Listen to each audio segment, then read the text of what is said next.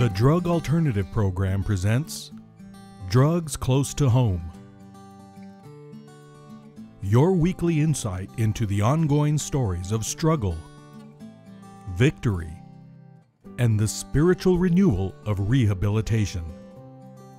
Each week, Cliff and Freddie Harris, co-founders of the Drug Alternative Program, would like to introduce you to the many people who have touched their lives through their spirit-filled ministry. But most of all, they would like to share with you the blessings they continue to receive from Jesus Christ. And now, your hosts of Drugs Close to Home, Cliff and Freddie Harris.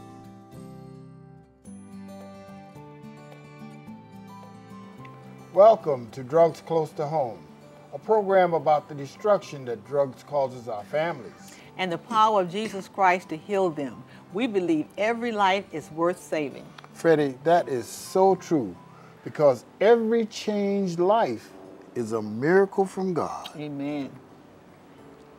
You know, I want to, we always talk about something special in our life or something personal in our life at the beginning of our programs. But I want to say this to you. I'm going to start this one. I want to thank you, Freddie, for what you do for me and treating me like I am the king. You are my king.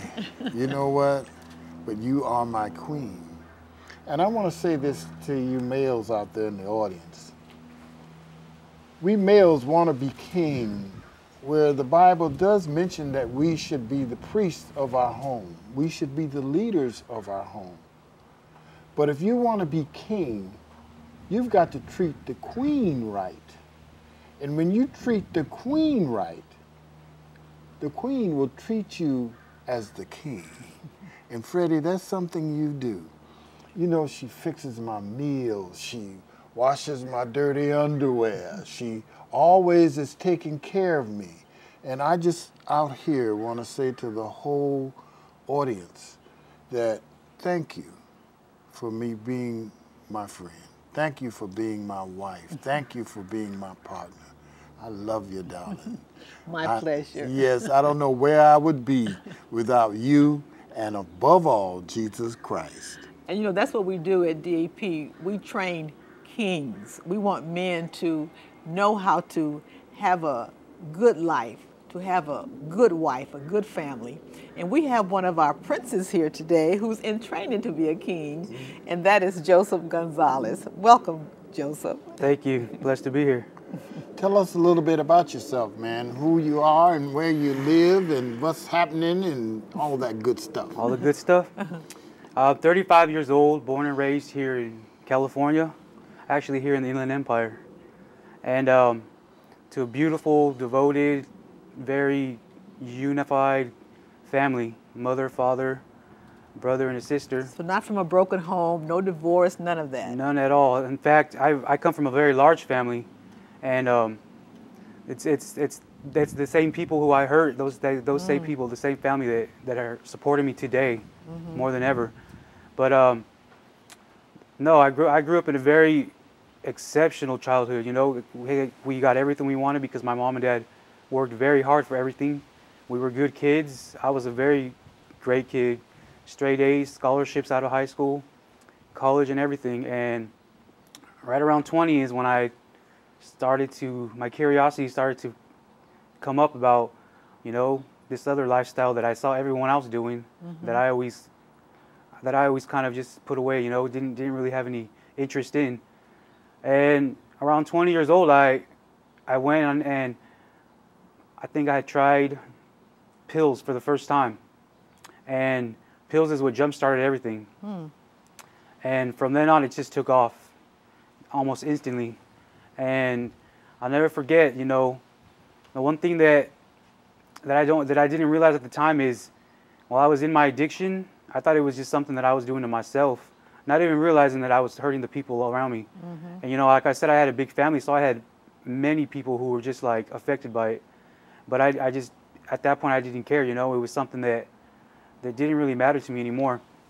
The one person that I know I affected the most other than my mom and my dad, was my grandfather. I want to, we're going to come back to grandfather, but why is it that we always feel the thing about mama? You know? Yeah. It's something about us that we feel that I've hurt mama. Mamas are special in our lives. Special. Special. And daddies understand that. You know, we males understand that. Yeah. Go ahead, about your grandfather. So, and my grandfather, you know, that's funny you brought up my mom, because it's actually her dad. And they're a lot alike. But my grandfather and I shared a very special bond, a very special relationship. He always, I won't say favored, but I was always his pride and joy. I was the oldest of all the grandchildren. So from little boy, he always treated me a little more special. And You're his golden boy. exactly, his golden boy. And so I never forget, you know, he would, every time, he moved to Mexico. And so he would come visit once a year. And I was already in my addiction, him not even knowing. And he still tried to carry that same relationship with me. But at that point, I had already backed off, and he saw the distance. Well, when he found out that I was doing drugs, he wanted nothing more but to help me, but he didn't know how to. And I'll never forget, you know, he came. This happened about 5 years ago. He came down to come visit, and first person he asked for was me. And I was so deep in my addiction, and my mom begged me, just please come to the house. He wants to see you, and he wants to spend time with you. So I went. And I made sure to bring some drugs with me because I knew I wasn't going to get through the next 4 or 5 days without using. And, you know, it's sad to say, but I almost came into that situation calculating what I was going to do from the beginning. And that was I was going to get money off of him because I knew he had it. And the first night I remember him going to sleep, and I went into his room and I took $200 from his wallet. And just took off and went and got high. Spent that within hours. And the next day he took me out. We spent the whole day out. Went to a baseball game. Went shopping. We just spent the whole day together. And when we got back, he was busy doing something. And I went back into his briefcase and I stole $1,000. $1,000. Yeah. And on my way out, I told him I'll be right back. I'm gonna go to the store real quick. And he said, "Okay, be careful." And I didn't come back for 3 weeks. 3 weeks? Yeah, I was out on a pretty bad run at that point. Well, he went back to Mexico by then, right? Yeah, I waited for him to go back. Oh. But the thing that hurt the most at that point. Because, hold just a minute.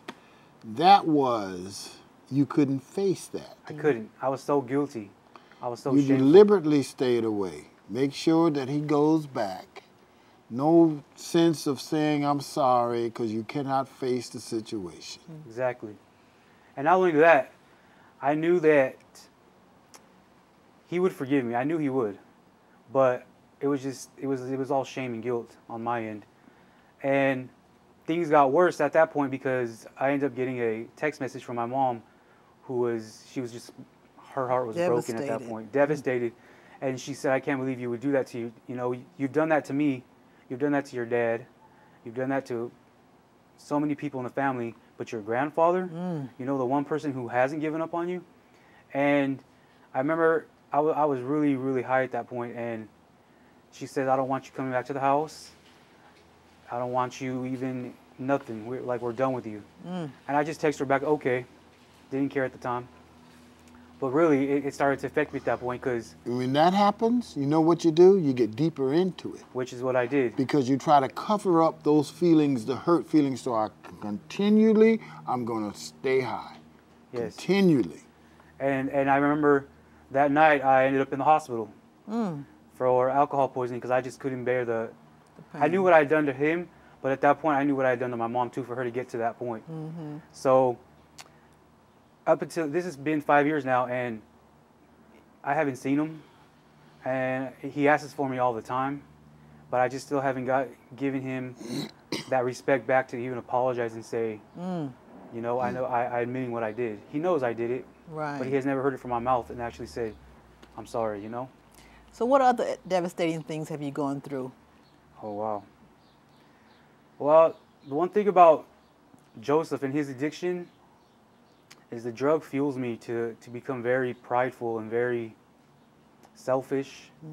And the one the one person that I always target is are women. Those are like the ones that I go and try to seek out, you know, because those are the ones that I know I can control.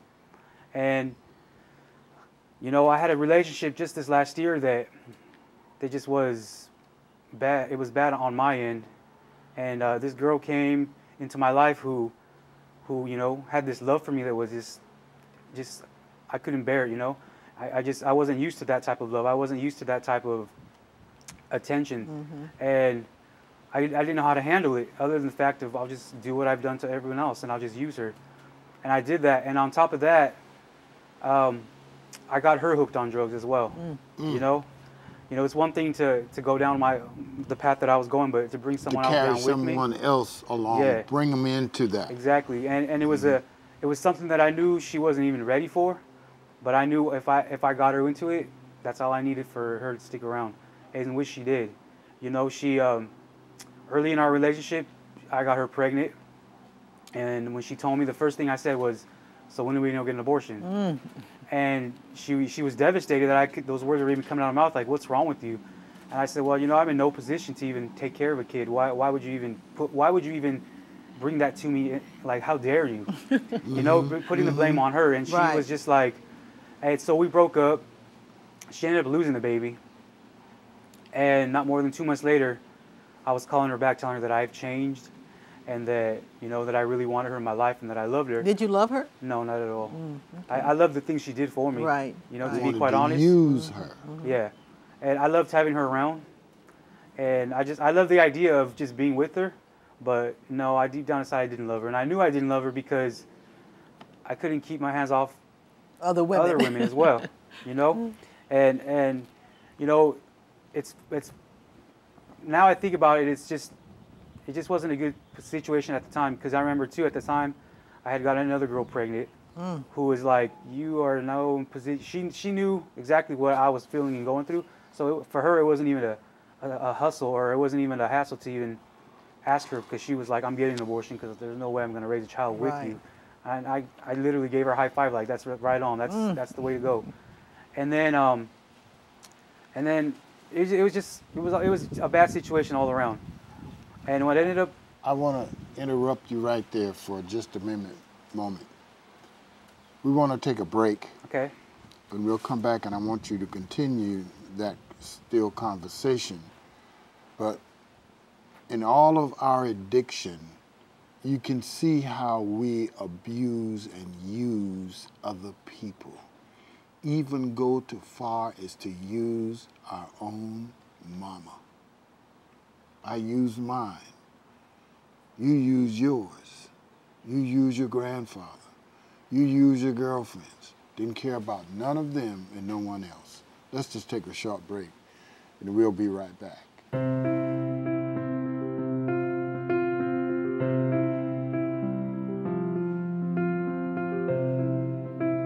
When I first got to DAP, I was initially a little resistant to the time that it would take, 12 to 18 months. That scared me, because I just kind of wanted to get better and move on with my life. All the programs I'd been to were, you know, from a week to 60 days or 90 days, but 12 months to 18 months was just outrageously long, and that scared me. But when I got here, my impression was, you know, I wouldn't have come unless I finally decided that it didn't matter anymore. The time was of no consequence to me. I screwed everything up so bad. I just wanted above anything else to get better. The longevity of a program, you know, I see it as you have to get serious with yourself, and that's what I'm doing. I have decided to make that difference in my life. That means no matter how long it takes, even if it's more than 18 months, then that's what I'm gonna do, because it has brought structure in my life to do the things that I need to do to make sure, you know, when I get back out there, you know, I always want DAP in my life too, no matter where I go, because I like the fact that the way they help us, it's pure love. It did shock me the long amount of time that it was going to take, but I see it as a positive, because they're not trying to just change you for a short amount of time. They're trying to change you inward, spiritually, get you connected with God, and to get you to really know who you really are. I didn't know who I was. I didn't love myself, and I've learned that here. Learned how to love myself. What encourages me by seeing such a great network of supporters is the fact that these supporters and donors don't know us, but they believe in the program. They believe in us as individuals, and they don't know us. And that encourages me that here is people out there in this community, whether here locally or abroad, and they believe in this program. They've seen this program produce successful people over the years, and they're willing to give their time and their money and support to this program. And that's very encouraging to me.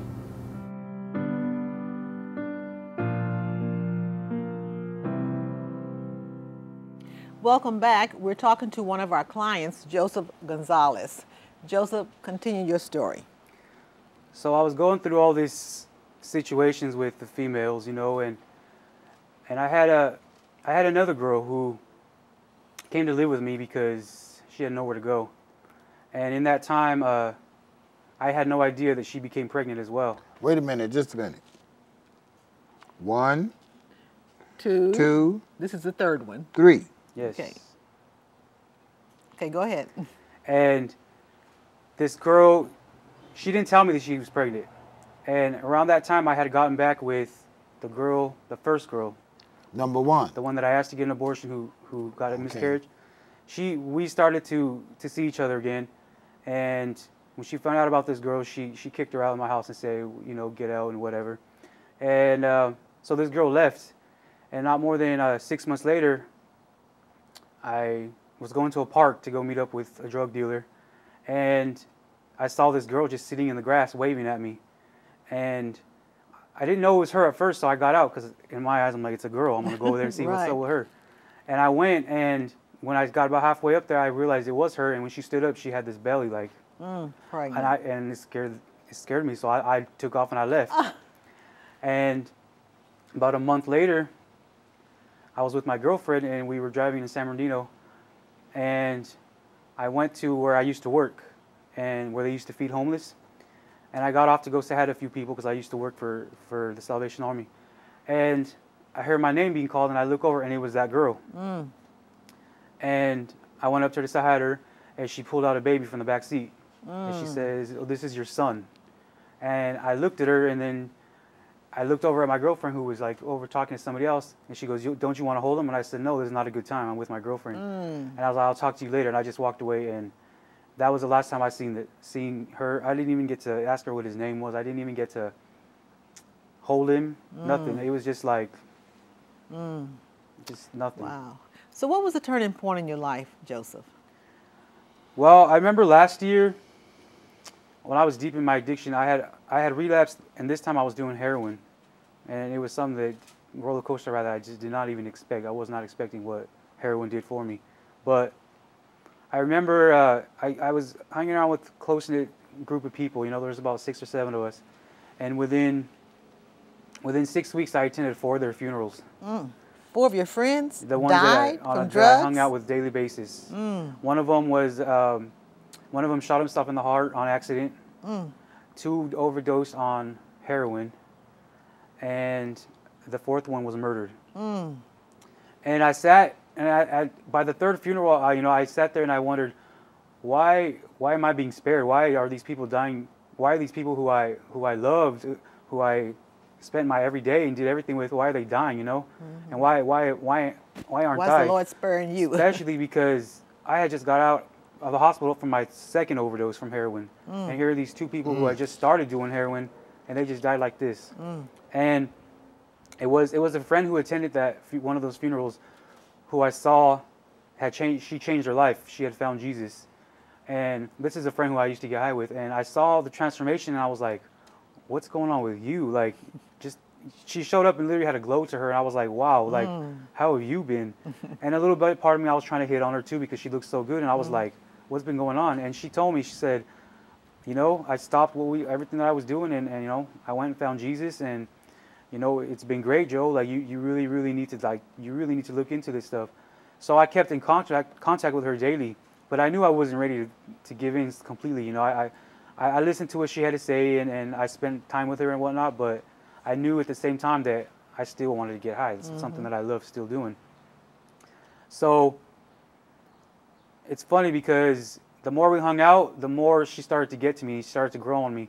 And it got to a point where she told me, she goes, you know, Thanksgiving's coming up. This was just last year. She said, you know, why don't you just show up with your family selves? I bet you, you know, that's something that you like to shock, you know, you like to cause Surprise. waves. Why don't you go and do something like that for the good, you know, instead of going and doing some other bad things? And I said, I'll think about it. And I remember one day I was just thinking about it way too hard, and I ended up texting my sister and saying, you know what, I'm going to show up over there. So For Thanksgiving dinner. for Thanksgiving dinner. And I did. I showed up on Thanksgiving, and I walked in, and my family was just gasped, you know, like it was silence. Here is Joe, And the prodigal son coming home. Yeah, exactly. My mom calls me her little prodigal son. And I walk into everyone. Everyone's like, wow, you know, they hadn't seen me in over 6 months, and they knew I wasn't doing good just by the looks of everything. So I stood for Thanksgiving dinner, and my mom asked me, "Can you stay? Why don't you stay? Why don't you just spend the night?" So I stood the night. Well, that night ended up being a whole week that I stood. And what I didn't realize at the time was God had already started working in my life, because that following Wednesday I went to a Bible study that my mom had been attending the whole time that I was during my relapse, because they had no idea where I was at. And I show up to this Bible study, and my family was all there. And, you know, I really didn't want to be there. I really didn't. But I went because my mom asked me, and I went. And at the end of that Bible study, the pastor, a good friend of ours, Pastor Dave, he asked if anybody would like to be saved and, you know, and give their life and dedicate their life to God.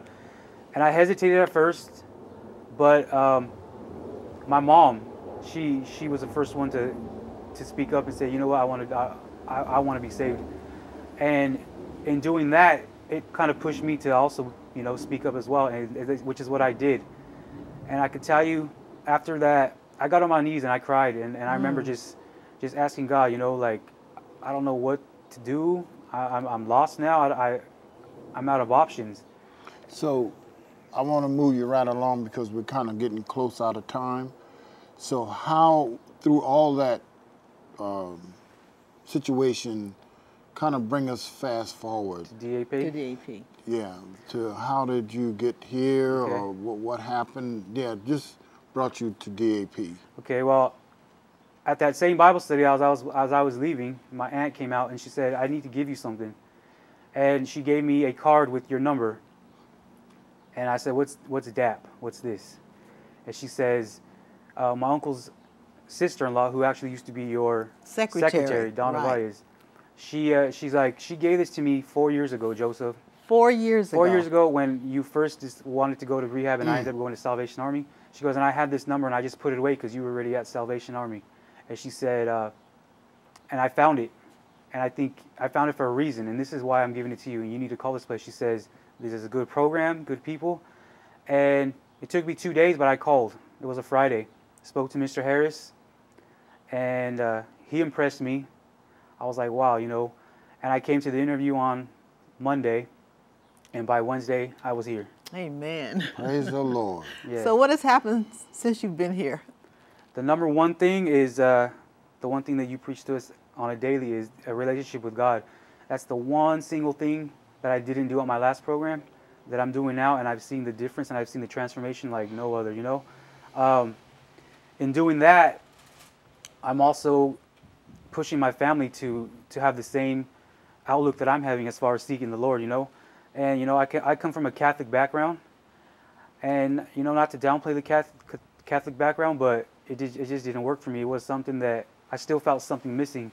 And it wasn't until I arrived here at DAP, which I had no idea was a Seventh-day Adventist program until I was probably a week in, when I realized we go to church on Saturdays. Like, what's that? You know? What's that? And it was through my time here that I started to really think about and look at the importance of what the Sabbath is and what it stands for. And, you know, next week, by the grace of God, I'm going to be baptized. Amen. And it's something that my family's rejoicing in. They're going to be a part of as well.